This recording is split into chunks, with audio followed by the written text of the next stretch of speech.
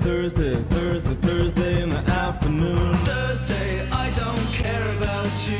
Well, come again next Thursday afternoon. Thursday doesn't even start. Thursday night. Thursday's just got far to go. Thursday, watch the walls instead. We can make plans for Thursday night. Hi, everybody, and welcome to NSS. This is the Reynolds Report. Yesterday, Los Angeles had 0 NFL teams, and today they might have 2. NFL owners voted 30-2 to allow the St. Louis Rams to move back to LA next season. Not only that, but the San Diego Chargers have the option to join them. They haven't decided what they're going to do yet, but if they pass on the move to LA, then the Oakland Raiders would be invited to take their place. LA had 2 teams back in the 80s, but the Raiders and the Rams both left after the 1994 season. Los Angeles is building a $2 billion stadium complex for the teams to share, but it isn't going to be ready until 2019. So, in the meantime, the Rams and maybe the Chargers will be at a temporary facility, probably the Los Angeles Coliseum where USC plays. If anyone out there is still looking for an apology from Ricky Gervais because of his jokes during Sunday night's Golden Globes, well, those people are likely to be in for a long wait. After all, Gervais already apologized in advance of what he would likely say during the broadcast a week before the event, knowing for certain that he would cross some lines with his material. Caitlyn Jenner was among those ribbed by Gervais during the show. Hey, if you're willing to risk your child's life on an exploding hoverboard, well, now there's something even more exhilarating.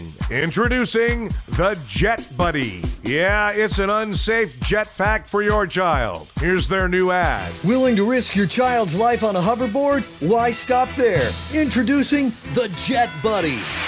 A rocket that straps to your kid's back and hurtles him through the air faster than Buzz Lightyear on crack.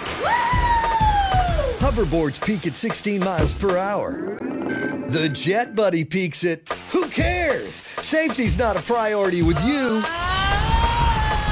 Universally condemned by safety experts, just like hoverboards, the Jet Buddy subjects your kids to the same G-forces that make test pilots gargle their eyeballs. I want down now. Powered by nothing short of El Niño's wrath, the Jet Buddy gives your kid an unforgivable experience. Oops, I mean unforgettable.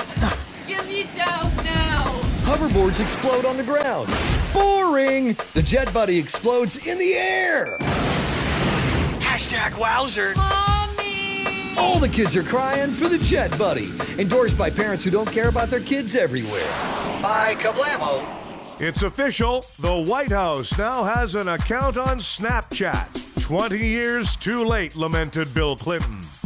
Ahmed Best, he's the actor who played Jar Jar Binks, says he'd never return to Star Wars, as if that choice would ever be his. Sean Penn interviewed El Chapo. Steve Harvey was going to interview El Chapo, but he ended up interviewing Charo by mistake. Coochie Coochie. A family in Vermont got their golden retriever back after it had run away and been gone for over 500 days. A break in the case came when authorities were able to track the location of the retriever after it had a secret interview with Sean Penn. The Consumer Electronics Show unveiled a drone that can follow you around and take selfies of you all day long. Yes, apparently it's made by a company called Douchebags Incorporated.